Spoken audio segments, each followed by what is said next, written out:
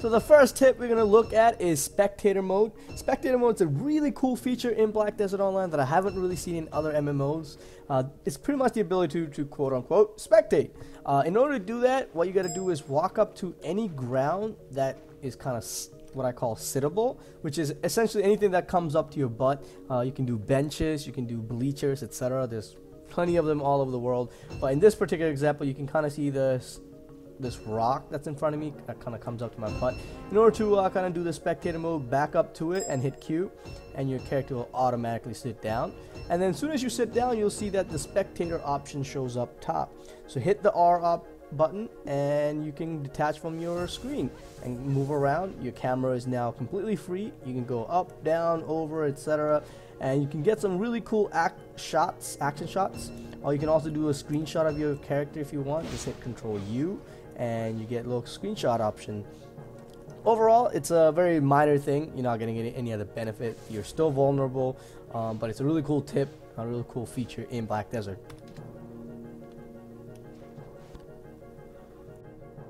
The next tip I can give you about Black Desert is how important armor is. In this game, unlike other games like for example in WoW, where you might get a drop for plus 10 defense, then at level 10 you might get a drop for plus 20, and at level 50 you might get a drop for plus 30. In Black Desert, all the drops you get are base stats, meaning if you get a drop, it's all going to start off at the lowest possible number. For majority of the armor, with the exception of I think Taratus, which is one of the armor, it all starts off at really low numbers. The trick to it to actually increase that level is to use blackstones to increase it up to a certain point. Plus 15 is usually where people like to keep it at. At that point, you actually get a pretty high defense rating and attack rating. In this game, the difference between 32 defense and 6 defense is huge. It's not like other games. And then the other tip for it is the only big difference between armors are the benefits you get from each set. So there's different sets are beneficial to different classes, so you need to find out which set is beneficial for your class. Next tip is, I know the auto pathing is pretty useful, but don't rely on it too much. Take the path less traveled. And the reason I say that is, if you look at this map, I need to go here. This is where my endpoint is, but you can see that because of auto pathing, it's taking me all the way around there. So in this game, auto pathing really does not cover even remotely the shortest path. If I move closer, look, all of a sudden it becomes this much closer to my final destination. So if I move up here, all of a sudden it is this whole loop, cross over here, and it's this short loop. So don't rely on the auto pathing. Again, try to do manual running and you'll get your to your destination a lot faster than auto running.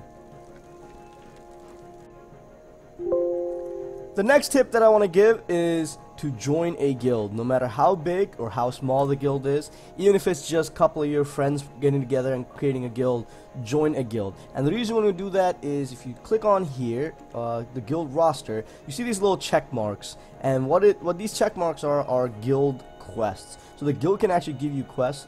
They're called guild contracts, so to speak. And what it does is, if you complete those contracts, you get money. So my contract is small and it's only 1 day, so I get 30,000 silver, which is a really small amount, but my contract, all I had to do is really not that much. So if I do have it, all I had to do is do this contract and I get 30,000 silver. You can get a bigger contract that is, you had to be more active and you have a bigger payout. You can do a longer contract, couple days long, and you can pretty much get about, I think, like $1 million plus if you do these guild contracts. And not only that, when you do the guild, when you're joining a guild, you do guild quests, and these guild quests not only gives you money and drops and loot and all that, it also helps you level up. So instead of just beating on a mob mindlessly, if you're in a guild, you can pick up a guild quest for those mobs, and then as you're beating up those mobs mindlessly, you're helping your guild out, and not only that, you're completing your contract so you can actually collect more money.